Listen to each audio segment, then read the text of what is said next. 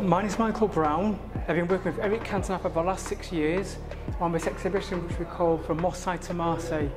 I'm from Marseille, Eric's from Marseille, and this is our connection.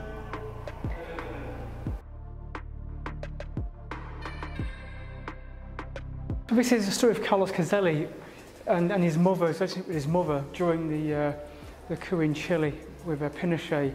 It's a fascinating story because it's very cruel, but it shows the relationship of a footballer, a sportsman with his own mother.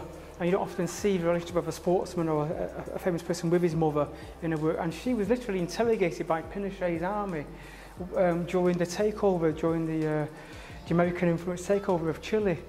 In this whole scene here is set up in the old town hall where Allende would govern from, and he was assassinated in a palace across the way. Well, basically we have on the left the images of the Chicago school, who were Chileans who were educated in America, in Chicago, under the influence of Milton Friedman, and then the Kissinger and Nixon intervened to influence Chile's economy in a negative way, to such a degree that the country was crumbling under its new socialist government at the time.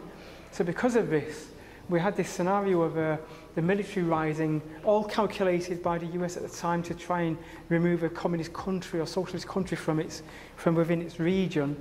And therefore we have this image of Carlos Caszely with his mother, who was interrogated, and it's almost like a procession of prisoners led into the room for interrogation, while Pinochet looks in the tray of wanted figures and figures who've gone missing under interrogation, etc.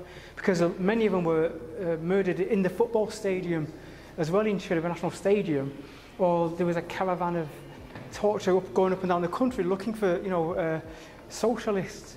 So this story tells the situation in a broader image of the American government influences and ideologies, and then the socialist ideology on the right with a Russian symbol of a statue, etc. And then we've got this liberty figure of casting judgment and escaping prosecution hanging over the heads of the military. So that basically is the image of the painting. And at the front here we've got this all-seeing eye in the room that is a kind of bearing witness to these events, and especially for the weak and people without a voice. And it all shows how these things unfold in the same room under the influence of powerful political figures. Eric Cantona knows Caszely very well, and he's got a superb history of famous figures who are politically active. And I knew very little about him, but Eric introduced me more about his life. And it's not known very much so outside of South America, but these things are all linked up in this exhibition with these characters, these figures. And basically the story needs to be echoed and repeated again and again to sort of bring emphasis to it publicly, so that everybody gets an idea of what's been going on. Because, you have these political events, but there's always sports people involved in it who are trapped by it or fighting against it, because all the people in this exhibition, the painted figures, are characters who fought against these political changes, and the sports figures as well. So it wasn't well known, and Eric brought it more to my light, and I'm bringing it more light, giving it more light to the public.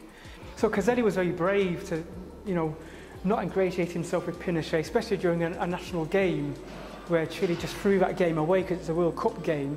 It is disgraceful when Chile's in such a situation at the time politically. So when anyone says that politics and sports don't mix, well, we do mix, because it shows it here, and in real life, of course.